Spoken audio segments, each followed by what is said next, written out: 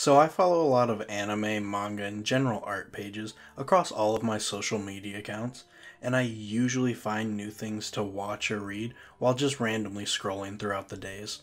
One of my favorite pages to look at was this dark fantasy manga art group that I had found one day, which unfortunately has since been deleted. But they would mostly just repost or do a lot of fan art from things like Berserk or Sunken Rock or Vagabond, for example. But there was about a week straight where a bunch of random people were just constantly posting this crazy art of this wild pumpkin girl.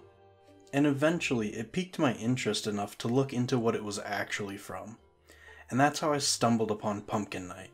But before I get into actually explaining what Pumpkin Night is, there's going to be some spoilers and a bit of gore ahead. Also, as far as I'm aware, there's no official translation for this series, so this will be entirely about the fan scanlation that I read, which can be pretty awful at times.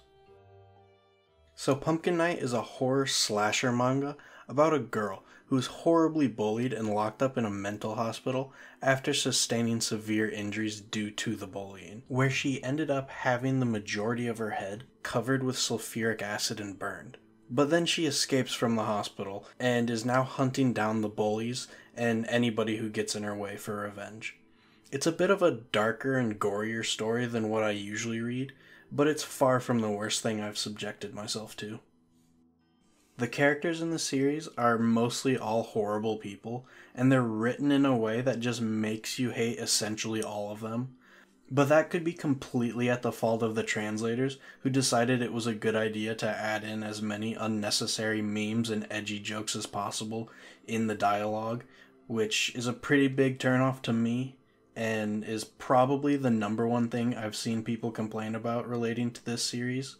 But when there's a side character who looks like this, you can probably expect it to be at least somewhat of a meme in Japanese as well. But back to the characters.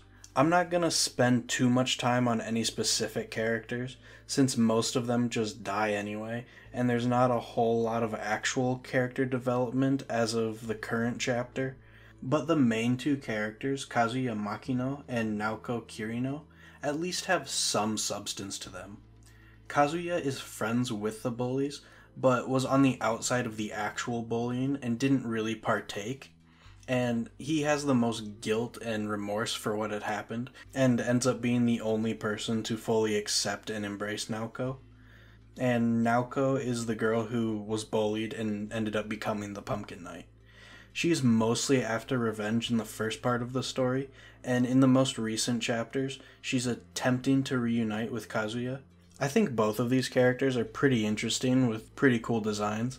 As far as any character development goes, both of these characters are pretty lacking, but in a series like this, you can't really go in expecting the greatest characters to be written, but I think it's fair to expect at least some characters to have some substance to them, which these two definitely have over all of the other characters in the series. And as far as the story itself goes, there's a few interesting concepts that I really enjoyed, but I think overall it was just executed a bit poorly and could probably be rewritten in a much better way. It's essentially a slasher, so it has a lot of the generic tropes you would think of, with the killer being insanely effective and basically unbeatable. There's a few fan servicey moments, and most of the characters are just incompetent and horrible. Generic stuff like that. It's extremely fast-paced with tons of one-sided action scenes where it is literally just the Pumpkin Knight tearing people apart, which I don't necessarily mind, but at the same time I think having it at a bit slower of a pace with more breaks between all of the action would have been a much better way to have written the story.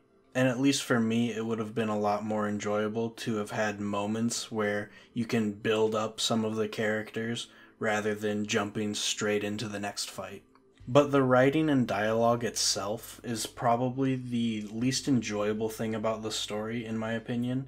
And like I mentioned before, the only translations I could find are pretty terrible. So, in the original Japanese, the dialogue at least might be a bit better, but in the translated version, when the characters are constantly trying to make jokes and memes and changing how they speak randomly from scene to scene, it can get pretty annoying if you actually want to know what's going on in the story. It didn't completely ruin the story for me, but there's definitely moments where the dialogue and the actual scene don't really fit together, and it almost feels like you're reading something completely different. But with all of the bad that I think this series has, it also has one really good aspect to it. I think the best part is definitely the artwork. And I would even say it has some of the best art I have ever seen in a series.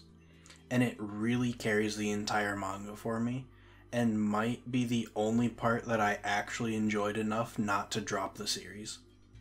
There is a lot of gore in the series, which I personally don't have a problem with much, if at all. But if that bothers you, then I wouldn't recommend reading this at all. But if you want a pretty wild and crazy manga where pretty much anything can happen and loads of people die with amazing art and horrible dialogue and lots of memes, it's a decent choice. And overall, I don't hate Pumpkin Night, and I'll continue reading it when it gets new chapters, but it's not a series I would recommend to everyone or even go out of my way to read. But if you can put up with all of the bad parts of it, and if you enjoy revenge stories, it's not great or anything, but I don't think it's terrible either. It definitely has some potential. But as of this moment, it's just an annoyingly edgy gore manga that I don't completely hate. Thanks for watching.